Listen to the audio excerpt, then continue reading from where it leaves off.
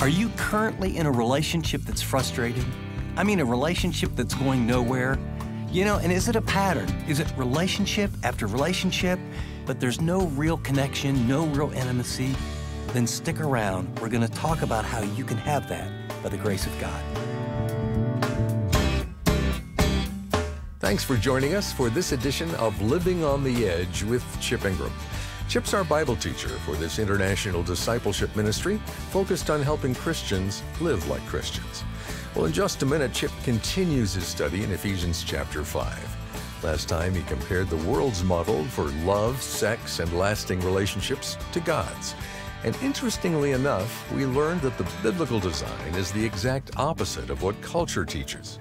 To contrast these two ideas for yourself, download Chip's message notes. There you'll find a picture of these two models and some helpful fill-ins as you follow along in the teaching. Get them under the Broadcasts tab at livingontheedge.org. App Listeners tap Fill-In Notes. Well, with that, let's get started. Here's Chip with part 2 of his message, The Secret to a Lasting Relationship.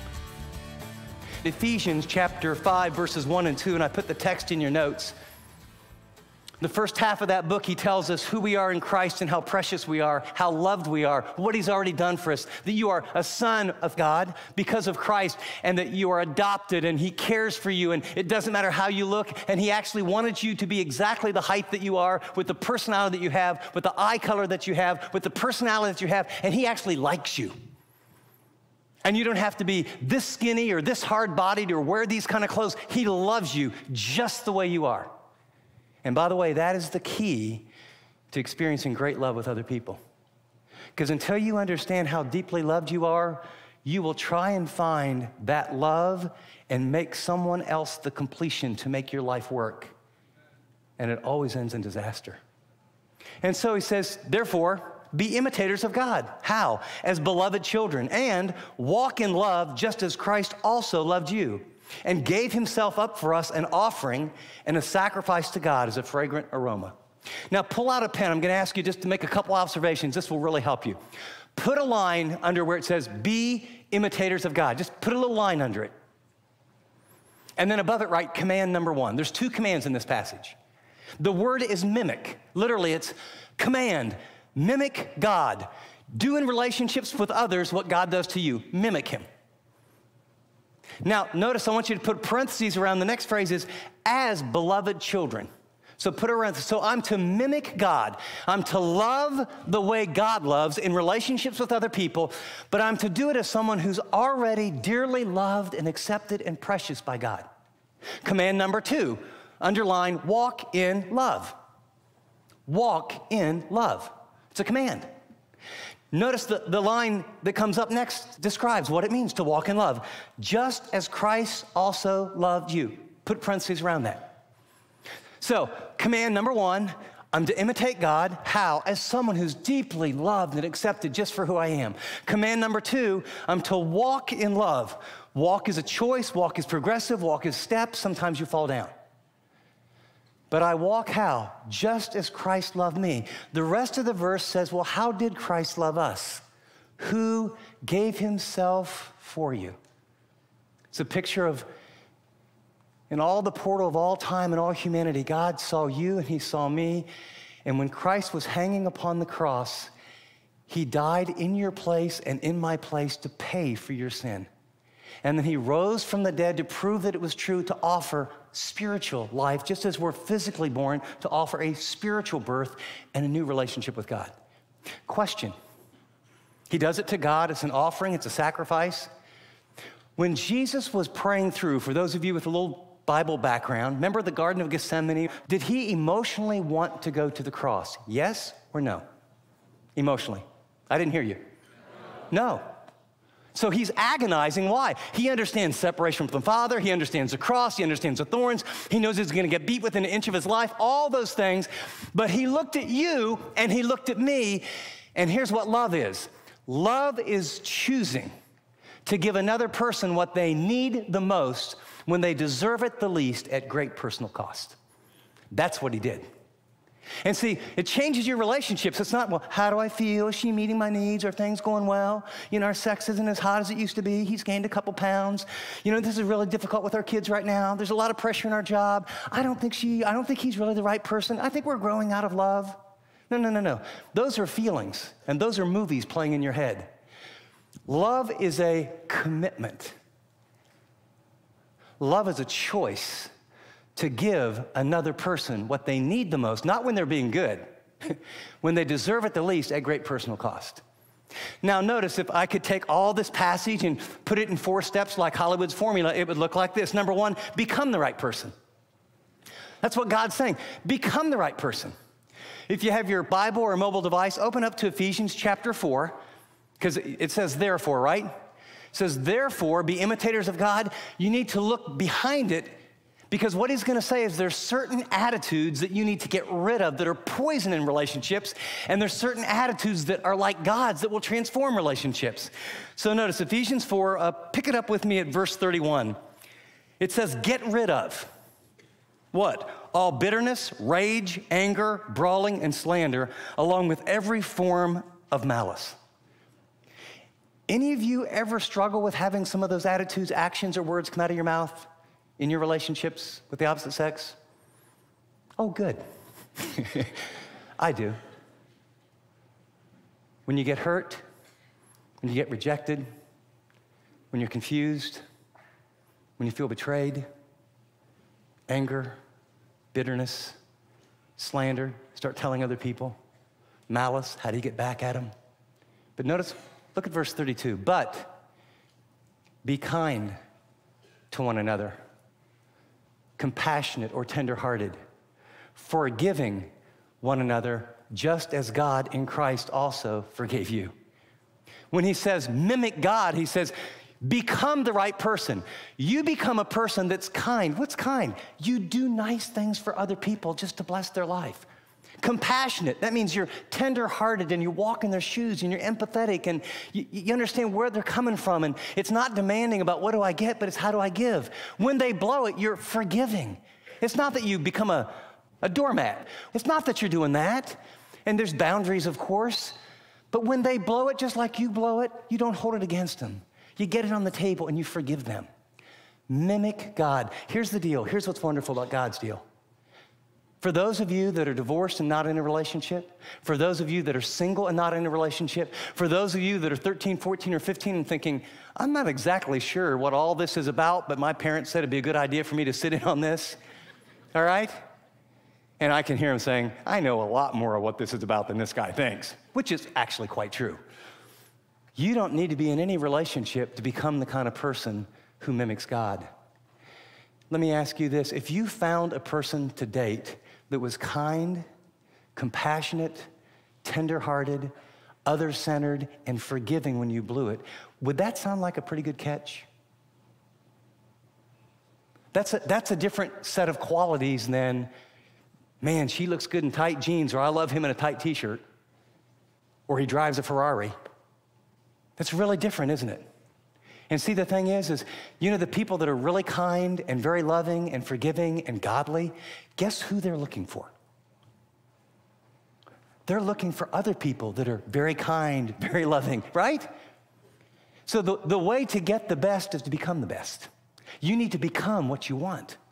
And you can work on that every day.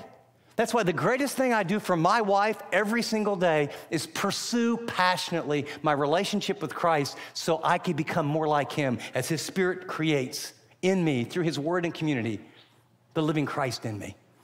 The second thing is rather than finding the right person, you become the right person, and then you don't fall in love, you walk in love. You walk in love, so it's a choice. And we've defined it. It is, you got it yet? Love is giving another person what? What they need the most, when they deserve it the least, at great personal cost. See, what I can tell you is I didn't know any of this. I never picked up a Bible till I was 18. And I did the whole deal Hollywood's way until I was in my early 20s. And all the fallout and all the mess, get it, okay? And then I got married. And in our relationship, we really did do it God's way. So I thought, it's God's way, it's gonna be great, it's gonna be awesome. Well, it was for 3 months. It was really awesome.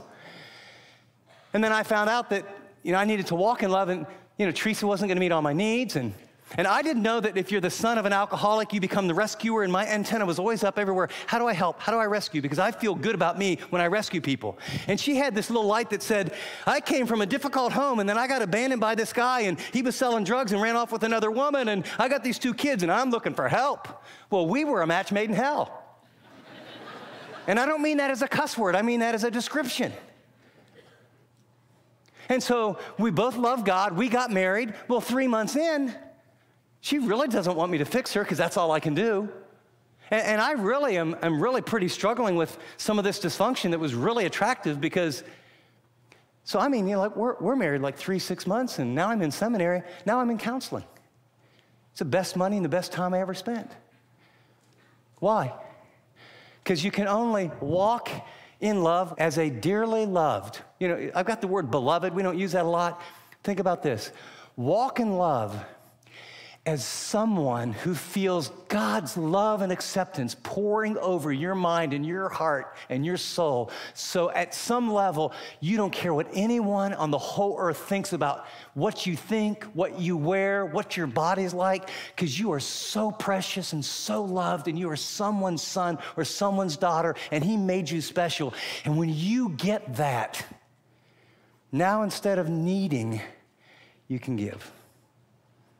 And so I had to learn how to do that. But a lot of it was, I made her nuts, she made me nuts. And she tried to fix me. It did not work. So I tried to fix her. Did not work.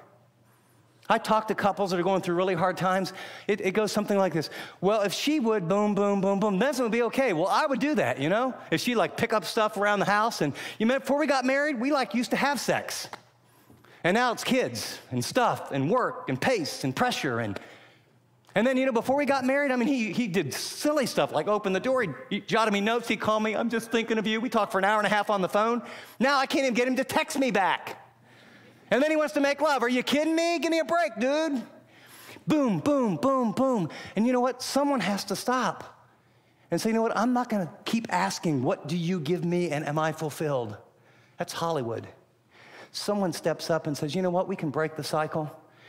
I'm so deeply loved by God. In the midst of all this, we probably need to get some help. We probably need to get some good counseling. And we probably need to get in a small group with other people that are as messed up as we are, because everyone's messed up. They just don't admit it.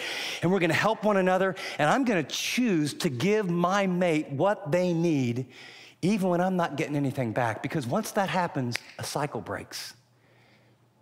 Hearts get tenderized. Restoration occurs. The third is you not only become the right person and walk in love, but you fix your hope on God, and you seek to please him through this relationship. So see, at the heart of all of Hollywood is narcissism. We will be nice to people, we'll do things, but there's always a sort of I'll do this if you do that. I'll act like this if you do that. I'll give this to get that. That never is sustainable. And then when you put your hopes and dreams on this person, and then things break apart, you're devastated. God's the only one that can make this work, and until you're whole with him, you don't have the ability or the capacity to really love. There's a couple professors in Seattle Pacific, and they teach a course that everyone takes that's not required. It's about love and relationships and how to find the right person. And there's no notes. You don't have to take any notes. You don't have to come to class, and they come thousands of them. But they read this statement at the first class, and everyone has to memorize the statement, and they go over it every week. And then they teach people about how this works. Lesson Leslie Parrott Wright. If you attempt to build intimacy with another person before you've done the hard work of becoming a whole and healthy person, every relationship will be an attempt to complete the wholeness that you lack and end in disaster. Boy, we could have, if we were like one of those old-time tent meetings that I've seen on TV, I'd say, can I get a testimony? Right? We've all done this, haven't we? We've all done this. We're trying to find someone to fix these holes in us. And see, if you just say, no one has the power to do that. I don't care who they are or what they look like. They will always let you down because they're human, just like you let them down. And the paradigm is, I'm going to become the right person. I'm going to walk in love with my Heavenly Father so I can choose to give what only He can give me. And I'm going to fix my hopes and dreams not on this person because they're going to let me down, but this marriage, I want it to be, as much as I want to be fulfilled, and that would be a nice byproduct, I want this to be an offering to God. There's been times in my marriage, I'll admit this, even as a pastor, it was like, I don't want to stay in this marriage. This is too hard. I'm too frustrated. I mean, in a nice way, she makes me nuts. We had so much stuff to work through. And we needed all the counseling and a little bit more. And since then, we have read so many books and listened to so many things and gone away on weekends. You know why? Because we're desperately needy to learn how to love God and to love each other. But you know what it did? It sustained us through the little hard times, and sustained us through the years 3 through 6, and sustained us with baby and diapers when you didn't have much time, and it sustained us when some of our teenagers were going crazy. And then, boy, the empty nest, it was hard for me. I was real excited about it. My wife has all this grief. We were losing our kids, and ministry that went this way. All kind of seasons, they have difficult times. And God wants you to know, if you could but grasp that in a fallen world, you will always have difficult times. But if you become the right person, if you walk in love and you set and fix your affection on Him, He'll take the difficult times like a piece of sand that rubs the wrong way in the oyster of your heart, and you'll create a pearl. And you'll end up, if you persevere, like I've hit a window that I never dreamed was possible. The intimacy in the marriage that I have is beyond anything I dreamed. Every area of my marriage is better than I thought it could be. And every area that you can imagine we've struggled in. And then the best we could out of all of our dysfunction, we tried to model for our kids. This is the direction to go. And they grew up and they said, you know what? I think I'm going to do relationships God's way. And they found mates that love God, and now they're raising kids like this. And adult kids that want to be around you. It's like, are you kidding? And here's what I'll tell you. The rewards that God has for you are beyond your wildest dreams. And the great majority of people and the great majority of Christians bail out too soon, too early, because basically you've been believing this stuff. And these are just magazines. You're listening to Living on the Edge with Chip Ingram. And before we get back to today's message, let me quickly remind you that this teaching comes from Chip's popular book, Love, Sex, and Lasting Relationships. So if you're ready to find love, stay in love, and develop meaningful intimacy with your spouse, you're going to want to get this resource. Stick around after this message to learn how to get your copy today. Well, with that, let's get back to Chip's talk. You can't watch 5 Netflix movies a week and watch 3 reality shows, and it just seems like all the action is out there. The fact of the matter is this, interesting research. Those who walk closely with God, pray together as a couple, are in God's Word on a regular basis, and worship together, divorce is in the low single digits. It happens, very rare. And then, this is research. I mean, someone has to do this, so I thought I would. You know where the hottest, greatest sex is in America? It's not in the singles at all. Monogamous couples with deep spiritual values and commitment to one another. You know why? Because sex wasn't designed to, quote, just have a physical experience. When there's a spiritual connection and a connection of the soul and the heart and the mind, and when there's 2 people doing life together, coming together physically is a celebration. And God says the marriage bed is holy. It's not dirty. It's holy. And there's something that happens, even the current research about in a man's brain, certain things happen inside our brain that allows walls to come down as we're with our wives in intimacy, that allows a depth of sharing. God's plan is you become the right person, you walk in love, you set your affections on Him, and when failure occurs, repeat steps 1, 2, and 3. And it will. I mean, does anyone think Teresa and I ever have an argument? Raise your hand. Yeah. Put them all up. Of course. Does anyone think that she disappoints me or I disappoint her and we hurt each other's feelings? Yeah. So in the old days, what I did was, man, this, you know what? This is what she's doing, and when she changes, then. And she was going, well, you know, I'll tell you what, I'll change when you change. Because it was all about finding the right person, falling in love. And now, when that happens, I go back to step one. The grammar actually isn't just become the right person. It's literally not just imitate God. The grammar is demonstrate yourself as imitators of God. And I go back when we're having a conflict, and it's a choice, and I say, God, this is not, I'm not happy. So what do you want to do in me? What is it about me as a man? What is it about me as a father? What is it about me as a husband that you want to change, that needs to change? Because I tried like years to change her. That's not going to work. I've got zero control of her, 100% of me. So I go back to step one. I want to become the right person. So I'm going to own. I mean, even if in my perverted little heart, it's 90% her and 10% me, I'm going to own my 10%. I'm going to repent. And it's probably 60-40. And it's probably me, the 60. But I'm deluded like you. That's the way we are. And now I'm going to walk in love. I'm going to give her whatever she needs, and I don't feel like she deserves it. And I'm going to choose to do that, not even for her. I'm doing that for you. And I will tell you, power, forgiveness, breakthrough. I come from a non-Christian home, little Christian exposure. I thought born again, evangelicals, whatever the term is of people that actually believe the Bible and a personal relationship with Jesus. I grew up thinking you all were just nuts, okay? Until I saw it lived out. And then I watched how the world lived, and I thought, I've always been at least shrewd. Maybe not smart, but shrewd. And if you're shrewd, what you look at is, let's see, 50% chance round one it won't work, 75% round two. I don't know if I can afford to be on a diet and have a hard body the whole rest of my life. This is a lot of work that doesn't work for almost anybody. I'm probably not in the 1% of the gene pool. Maybe God's way does look a little better, right? And so I want to take everything we've said about God's way of doing relationships and put it on a little pyramid. If you are single or if you are divorced and feel like there's a freedom to pursue a relationship, if you're a widow. Now, by the way, if you're married, you can say, how am I doing at this? Here's where you want to start. The issue is not, does she look good in tight jeans or does he look good in a tight t-shirt and what's he drive? The issue is spiritual. Is he a godly person? Is she a godly person?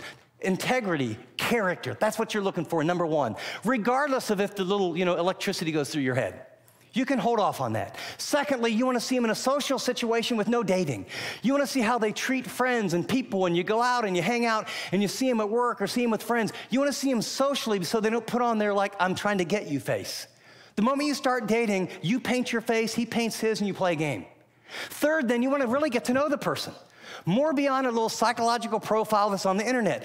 You want to get to know his heart, her heart, dreams, personality. What do you want? Kids, finances. You want to really get to know them. All the research tells us that before 1960, the reason that there were so fewer divorces is that people took a long time and a slow road toward relationships for a number of reasons. Number one, there was taboo of getting divorced. Number two, there wasn't contraceptives or acceptance of cohabitation. And so you realize if you get in a relationship and you get pregnant, you're stuck. And so people took a long time to figure out, is this the right person? And they've evaluated. In 1969, the reform of the laws changed. There was no-fault divorce. Pretty soon, cohabitation went from a thing that people should never do, whether you're a believer or not, to it's normal, it's accepted. So people slide into relationships. They slide into relationships, now they feel trapped, now they have a baby, now it's like, this is not the right person, but it took me 2.5 years to find out. And so now I'm gonna get a divorce. And so you wanna know this person. Then you kind of hold back those emotional feelings, and as God gives you green lights, then you click in on the emotion. And then, are you ready for this? As these things line up, you get married, okay? You get married, and then the spiritual and the social and the soul and the connection. And you don't just have sex, you make love. And the angels in heaven and the God of heaven, far from being dirty, says, this is a holy and pure thing.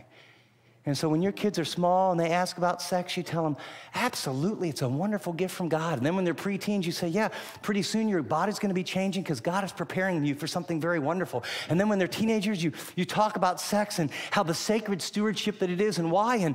And you know what? You train your kids. You give them God's prescription early on and all the way. You'll be glad you did.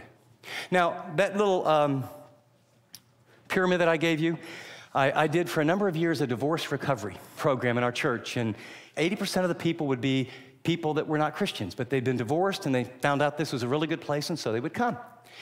And so I thought showing them that pyramid and what they ought to do would probably not go over real well. So here's the one that I showed them. I put on just on a big sheet of paper, and I put it up. And I said, hey, you probably think I'm a pastor, and I'm going to really shove Jesus down your throat and tell you people, how terrible you've been and what you need to do. And I said, actually, I'm pretty new. I just became a Christian, early adulthood. Let me just talk about relationships. This is how I learned to do relationships. And just let me walk through this. I learned to do relationships. I was looking for a hot girl, and maybe you too. And, I'd go to bars, and then, like most of you, probably within at least a week, or if that night, you kind of hook up and you get involved sexually or at some level. And then pretty soon you have, the dropping of 30 points of IQ, and you have these overwhelming feelings. And oh, I'm in love, and I'm love. And, and then you kind of get to know them. And sometimes you start to get to know her, and you go, oh, my lands. She is so hot, but there's 0 between her ears, right? Or this guy, he is a hunk. And I mean, he's in the self-worship. He kisses his own biceps all the time. I mean, he's a narcissist. I mean, it's like sickening being around him. He looks good from a distance, and so you go, what? That's not the one for me. So what do? You go back fishing. Physical, emotional, and then you find someone, hey, we really connect. And as you really connect, and for many people, you've already started living together, and then, you get social, you're around his friends, your friends, even family. And then you usually move in together, and you do it for 3 months or 8 months or a year or two. And what is it about all the celebs and all people? At some point, there's this sense there's more to marriage than just cohabitation and having kids and sharing jobs. And it's like, because God has put in the DNA, it's a spiritual moment. And what do they want to do? They call people like me and say, would you marry us? Right? And so I asked him in the divorce recovery, how many of you did relationships that way, like I did? 100% of the hands. And then this was before Dr. Phil, so I feel very proud of myself at this moment. I said, let me ask you, so how did that work for you? I mean, we're in the divorce recovery class. And they're going, it didn't. And so what I did, I said, okay, are you all ready? It was on a sheet of paper. I said, ready? 1, 2, 3. Turn the sheet of paper over. And I said, if the pyramids were made like that, they probably wouldn't be here today. And then I said, look at how they're made. This is God's design. If you really want help, first get right with God. He loves you. And go on this journey. And it'll transform your life. And for some of you, that's the message he has. In fact, let me give you a couple just to-go thoughts, and we'll wrap things up here.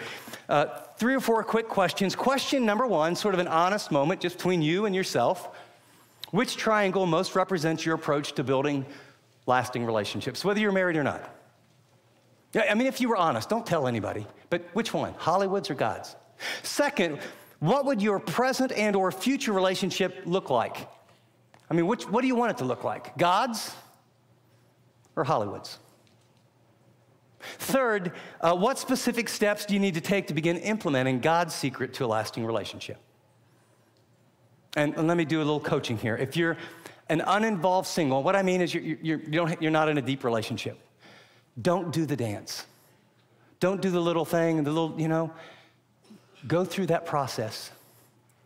Hold your emotions back. We're going to talk about until a green light comes on. Second, if you're an involved single, you're dating someone, or maybe you're living with them right now, then let me encourage you to take that triangle out and say, where are we? What did we skip? What would we need to do to get this relationship where it really functions the way we want it to and God wants it to? If you're married, I encourage you to sit down over a cup of coffee this afternoon and kind of look at that triangle and look at each area and just kind of say, how do you think we're doing? Scale of 1 to 5, 1 maybe not so good, 5 awesome. How are we doing in spiritual, social, emotional, psychological? And then will you please, I'm going to talk to ladies first, do not use this as a club. Okay? Remember, you're going to mimic God, kind, compassionate, forgiving. See, if someone says, I'm sure glad we went to church, I finally got you to go. We never pray together. You don't come to church with me. You're not spiritual. I got news. He's never going to ever.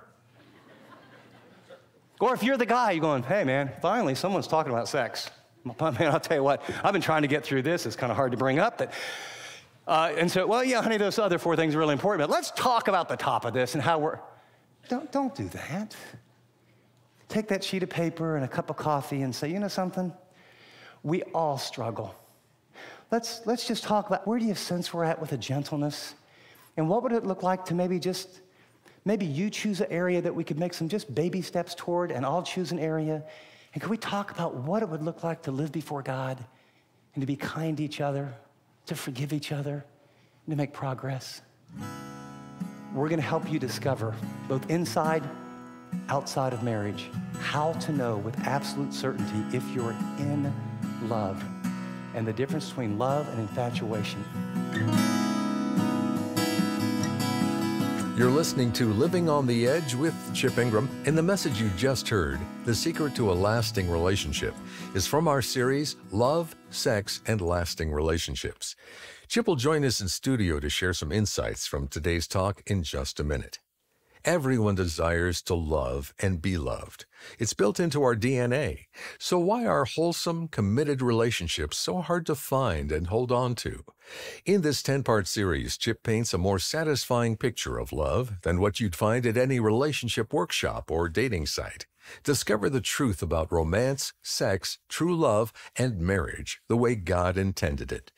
If you've missed any part of this series, catch up anytime through the Chip Ingram app or at livingontheedge.org. Well, Chip's with me in studio now, and Chip, you've been talking a lot recently about relationships, commitment, and intimacy. So I want to point our listeners to a really insightful book you wrote called Love, Sex, and Lasting Relationships. Take a minute, if you would, and talk about the purpose of this tool and who it's geared towards. Well, Dave, I was teaching through the New Testament and have pastored now for many years, everything from college students to small, medium, and large churches. And what I learned over the years was there was this constant difficulty, especially among single people. And if you are dating or engaged, this is the book to find out how to build the relationship so it works. In fact, there's a section where you can actually take a test to find out whether you're really in love or whether you're just infatuated. If you're married, this is the kind of book that will guard your heart and help you focus on the things that draw you close together and keep you from the things, the people, the temptations that can pull you apart. And finally, if you're divorced, you'll get renewed hope. If you find yourself like, my marriage didn't work, I don't know why it didn't work, this book will help explain a lot of why it didn't work and give you God's game plan to make it work if He has someone in your life for the future. Let me encourage you, get the book, put it into practice. To learn more about this valuable resource, visit special offers on the Chip Ingram app or livingontheedge.org. If you're ready to experience God's blueprint for intimacy, romance, and security, then you're going to want to get your hands on this book. Again, to order your copy of Love, Sex, and Lasting Relationships, go to special offers on the Chip Ingram app or at livingontheedge.org. Well, to wrap up this program, here again is Chip to share some helpful application from today's teaching. I can still remember drawing that equilateral triangle and then describing how God's formula for love and sex and lasting relationships is just the opposite. And you should have seen their faces when I drew it, sort of the world's way, Hollywood's formula. And I said, how many of you did it this way? And 100% of the hands went up. And, I had sort of that moment like, so how's that working for you? And then I said, what if it was like this? And I flipped it over. I said, what if the foundation of that equilateral triangle was spiritual? What if it was really about a relationship with God that each of you have individually, and that it wasn't about getting, and it became about how you give to the other person? And then second, what if the next layer on that pyramid or that equilateral triangle was social? And then rather than jumping in bed or just looking at his biceps or her figure, you begin to say, how do they really relate with people and what are they really like? And rather than a date, you do something in a group and you get to see them, especially with family members. But then the big question is, when and how do the emotions kick in? When do you allow, that drawing, that attraction that you have to become a part of the relationship? And that is exactly what we're going to cover in our next broadcast. God wants you to have a great relationship, but he wants you to do it completely different than most of us have learned. Great reminder, Chip. Thanks. Before we go, I want to thank those of you who regularly give to Living on the Edge. You're making a big difference in helping Christians live like Christians. But if you're benefiting from our ministry and haven't started giving yet, let me encourage you to join the Living on the Edge team. Now, you can do that by setting up a recurring donation at livingontheedge.org or by calling us at 888-333-6003. That's 888-333-6003, or visit livingontheedge.org. App listeners, tap donate. And thanks for doing whatever the Lord leads you to do. For Chip and the entire team here, this is Dave Drury thanking you for listening to this edition of Living on the Edge.